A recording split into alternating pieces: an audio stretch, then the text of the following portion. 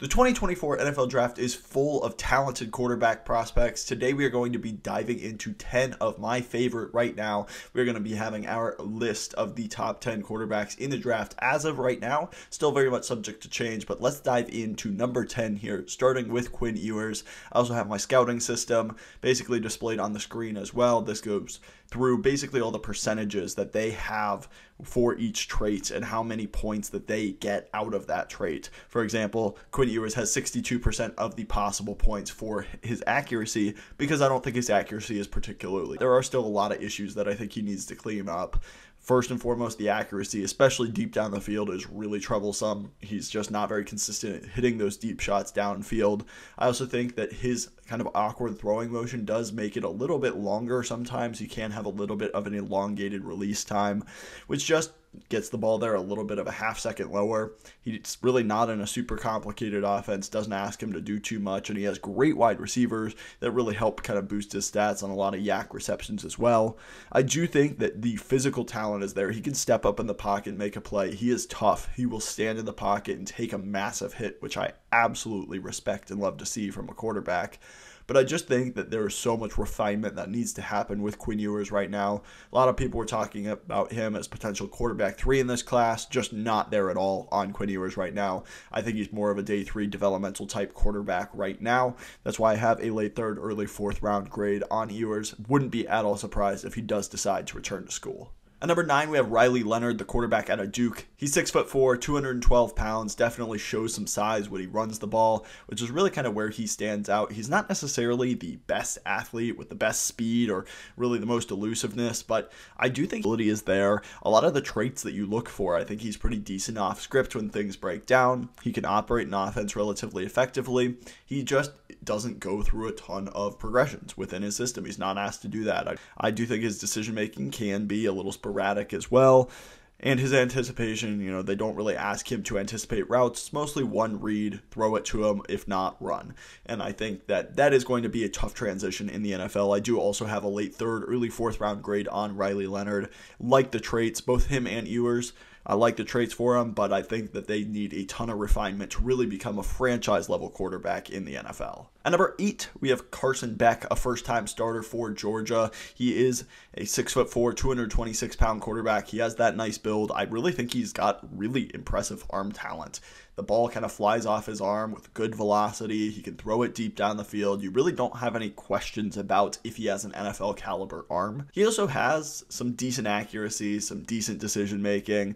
I think his mobility is all right as well. I just don't think there's anything that really stands out in those kind of categories right now. It's mostly just the arm talent within a really good system. You think of Brock Bowers and some of the playmakers they have there. I think Beck operates the offense really effectively. He's somebody like Stetson Bennett, who is the quarterback in the offense for a long time. He just operates the offense as it needs to be run. He gets the ball in the hands of his wide receivers and lets them make plays. I think he's more physically talented than somebody like Stetson Bennett, and I definitely think he could be an NFL quarterback as he continues to really grow. He's somebody that I do think is going to be higher ranked on NFL boards than a lot of media people's boards. I think there's just a lot of potential there for him to develop into a nice quarterback. I think his rhythm and timing is improving throughout the season as well. I do think he could benefit from staying a year at Georgia, really kind of developing a lot of those skills and potentially be a top 50 pick next year if things continue to really grow for him. But I do like what I've seen from Beck so far, and I do think that there is a good chance he would go on day 2 of the draft if it happens now. At number 7, we have Shedeur Sanders, obviously Deion Sanders' son.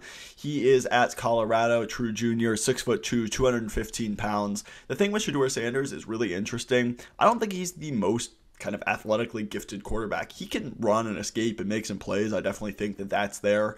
I do think that he has a good enough NFL arm, but I don't think it's particularly impressive. He might have the weakest arm of anybody in the top 10 quarterbacks here. There's nothing wrong with it. He can get the ball there on time, on target, but I don't think it's some superstar, elite level arm where it really allows him to get out of tight situations and rocket the ball in there. I do think he has to rely more on timing and accuracy and anticipation and understanding how to attack defenses. I do think he has really solid accuracy and a good understanding of where he should go with the football and know how to attack the defenses that he is playing. I think his decision making, his off script, his anticipation, his ability to go through progressions are all developing nicely. Obviously, his first year in the FBS, and I definitely think that he has shown some great traits and some great things that you really look at and think you can develop into an NFL quarterback.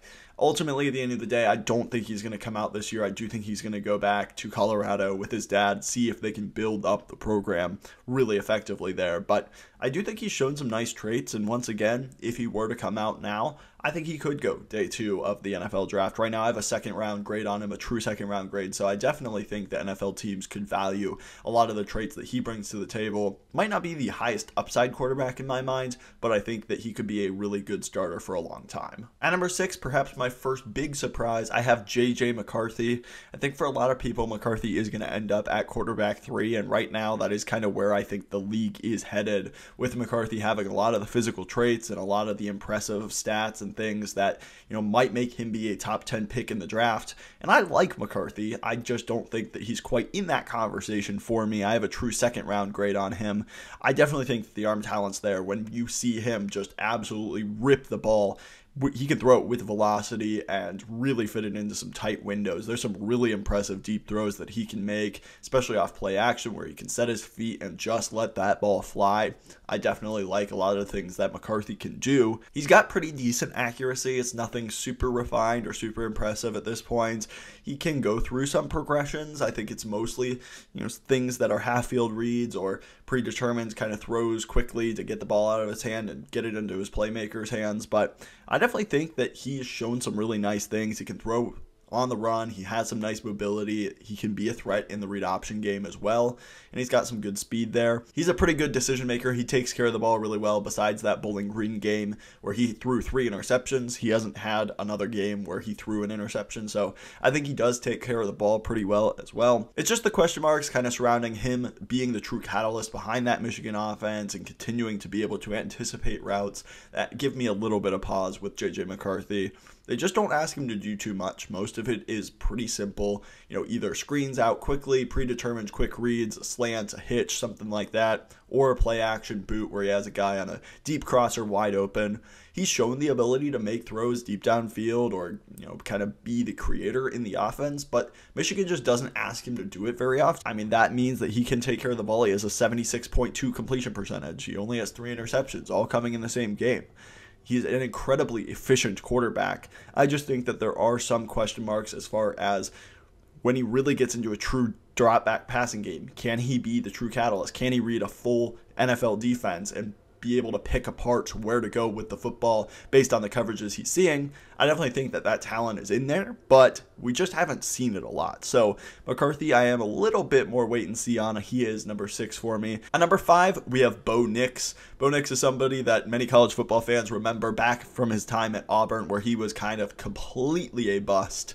He just was not a good player for him. Ends up transferring to Oregon and becomes a really good quarterback. It's kind of interesting to see. He's a senior at this point, 6'2", 213 pounds, and he's really kind of developed into a nice quarterback prospect. He has a 77.7 completion percentage, really shows that he knows where to go with the football. He's able to make good decisions, make good reads. He has 29 touchdowns to just 2 interceptions so far this season as well. Very impressive numbers. Some of the best traits, I think, when it comes to Nix are his accuracy. He is deadly accurate. He can put the ball exactly where he wants to put it. He can throw an absolute dime deep downfield, kind of all layers of the field. He has that ability to really just kind of put it exactly where he wants. He can also anticipate where he needs to go with the ball, throw it before the wide receivers come open, and he is a very, very good decision maker. He's kind of got middling arm talent. He's not the most impressive when it comes to his mobility or his pocket management, his off-script ability. Those are all perfectly adequate. I do think that he can move a little bit. It's just not going to be something that's a true weapon in the NFL. It's more something like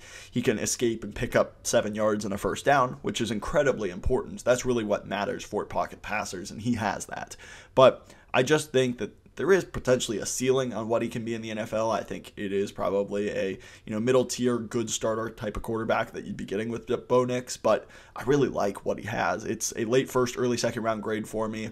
I think the accuracy, the timing, the ability to read defenses, throw with the anticipation, and take care of the football, those are all very valuable traits. And I think you could get a very solid starting quarterback out of Bo Nix if you drafted him somewhere in the first or second round. At number 4, we have Michael Penix Jr. Michael Penix has just been a a absolute beast for Washington over the past 2 seasons. The big thing with Michael Penix is his injury history. Had 4 season-ending injuries at his time at Indiana. He's now a 6th-year senior at Washington, so he's a little bit on the older side as well, but he has got some really, really awesome traits. He's got really deadly accuracy. I think that he can put the ball exactly where he wants to. He's got impressive arm talent. The ball flies off his hand with impressive velocity, and he can absolutely put it in a bucket deep downfield. There's no problem with that as well. He can go through an NFL defense. He can read the defense with progressions, understand where to go with the football, anticipate, make good decisions. Those are all really, really strong points of him.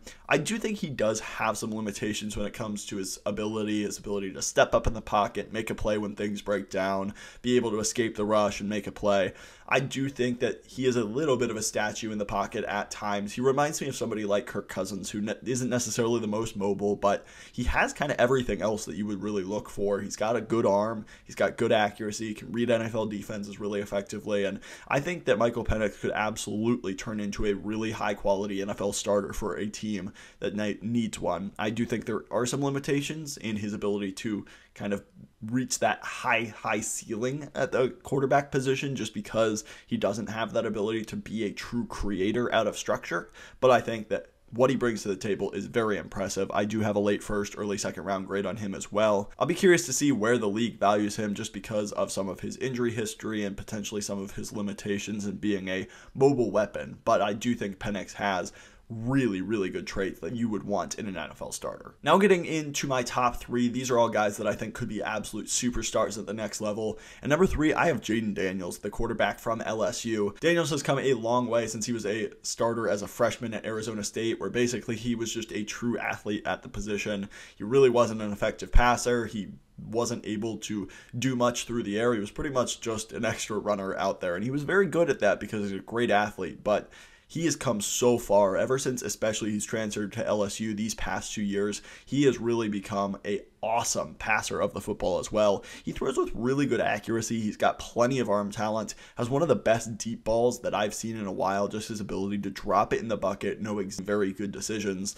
Last year, he took care of the ball extremely effectively, but didn't push it too far down the field. This year, he's pushing it down the field, but still taking care of the football. And I think he is very much in the Heisman conversation for LSU right now.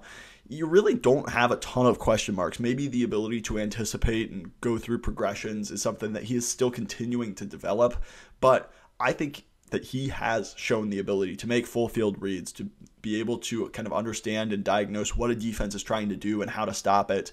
He also does have elite rushing ability. He's somebody that can make guys miss in the open field. He can be a true weapon in the running game, both when things break down or in the designed quarterback run game as well. He can step up in the pocket, evade the rush, make a play, keep his eyes downfield, throw with great mobility, timing, effort. He just has really everything that I look for in a quarterback prospect right now. A lot of people really didn't think of him much more than kind of a late round flyer at quarterback, bet on the traits, but he has truly developed into a very legitimate quarterback prospect in this NFL draft.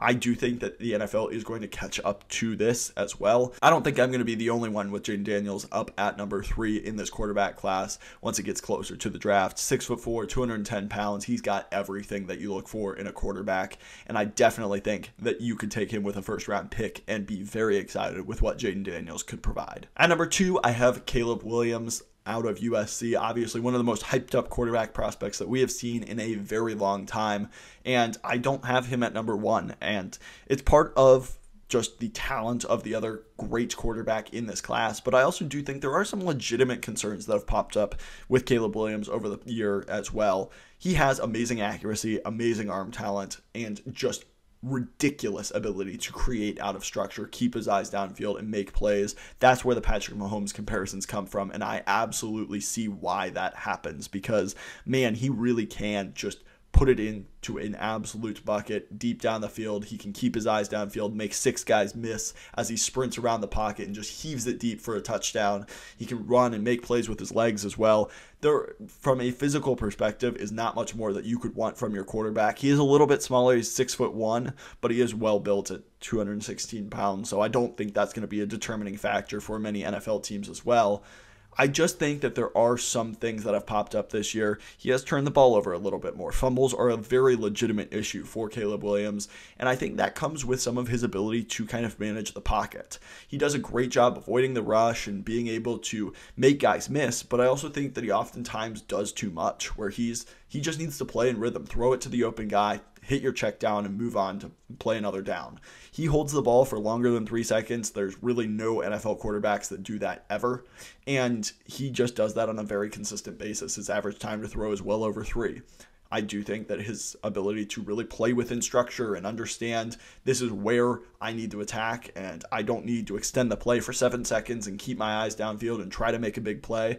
I think that's where he's gotten himself into some trouble this year. He just needs to learn to dial it back, understand where and how to attack defenses and when to go off script. That's what makes Patrick Mahomes so good. He will absolutely dice you up in structure if you let him. But when things break down, when things don't work, that's when he can extend and make plays. I think Caleb Williams needs to find that balance a little bit more, because I do think there are just some Zach Wilson tendencies in looking at the amazing off-script plays and then just kind of understanding that Zach Wilson was really bad in structure. He held onto the ball forever in college, and it didn't translate well to the NFL. I'm not saying that Caleb Williams is anywhere near that, but I do think that there are just some similarities when it comes up to those things popping up in his game. And that leads me to my number 1 quarterback. That is Drake Maye, the quarterback out of UNC. This guy has it all. He's 6'4", 230 pounds. He's really, really accurate, and I'm very impressed by what he does in structure. That's kind of the determining factor with him over Caleb Williams, because I think he is really good in structure. He's got an electric arm, a really, really powerful arm that allows him to do everything that you could ask for. He does have really impressive ability to throw with leverage, throw with understanding of how to attack defenses. He can manage the pocket. He steps up in the pocket, makes plays, but I think he does it a bit more efficiently in his processor than Caleb Williams does. I also think that his off-script ability, it's not the same as Caleb Williams, because Williams is probably the best off-script quarterback I've ever watched, but Drake Maye really isn't far behind, because he has shown some great ability to get out of structure, throw it with his left hand, make crazy plays, and he's showing a lot of the ridiculous out of structure stuff that you look for as well in a quarterback. I just think he does it better in structure as well. The ability to anticipate, make good decisions, not hold on to the ball forever, and just continue to carve up defenses in structure when he can, and then let things go and just kind of go out there and make plays when the play breaks down. That's what I love about Drake Maye. And I do think that there is something to be said as well. Drake Maye's supporting cast really isn't that impressive. USC has some really good wide receivers. The offensive line has held up pretty well as well. So I think that there is some talent on that USC offense. For UNC, there's just not a lot. And I think that Drake Maye has shown that he can fight through adversity. They've had a couple of really tough comeback wins. They've lost to some, maybe not quite as good teams, but I don't think it's as much on Drake Maye as it is some of the supporting cast around him. Maye is doing what he can to will his team to victory. I think that shows that you can put him in a spot where maybe he's not on the best NFL roster and he can still have a lot of success. What do you think of my top 10 quarterback rankings? Who would you have at number 1? Give me your top 10 list in the comments down below. If you'd like this kind of content, please hit that like button down below. While you're down there, subscribe as well for more NFL and NFL draft content just like this. Thank you so much for watching. I will catch you in the next one.